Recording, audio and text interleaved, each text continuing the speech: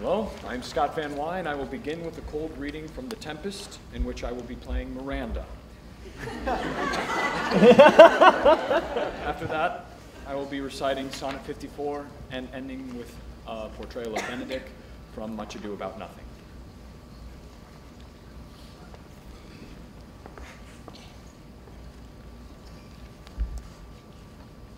If by your art, my dearest father, you have put the wild waters in this roar, allay them. The sky, it seems, would pour down stinking pitch, but that the sea, mounting to the welkin's cheek, dashes the fire out. Oh, I have suffered with those that I saw suffer. A brave vessel who had no doubt some noble creature in her, dashed all to pieces. Oh, the cry did knock against my very heart. Poor souls, they perished. Had I been any god of power, I would have sunk the sea within the earth, or ere it should the good ship so have swallowed, and the frauding souls within her.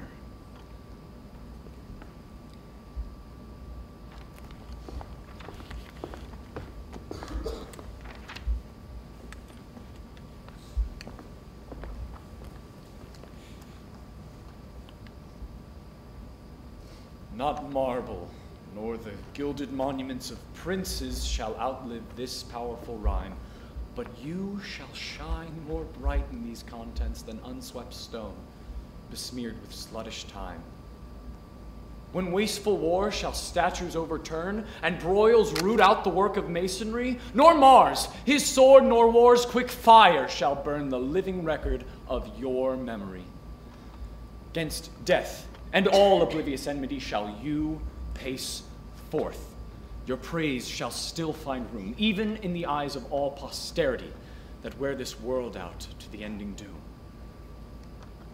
So, till the judgment that yourself arise, you live in this and dwell in lovers' eyes.